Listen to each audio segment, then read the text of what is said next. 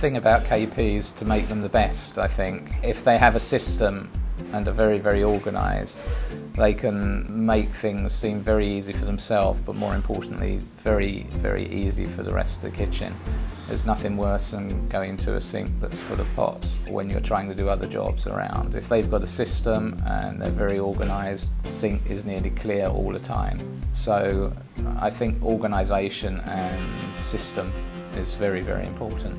Okay, the best KP in the world, very small, so they wouldn't take up any space in the kitchen. For part of the time, they would be very tall, so they could reach the plates on the top shelf and put all the pots and pans away. And they'd have 8 arms, so they could really speed through the work as fast as they could.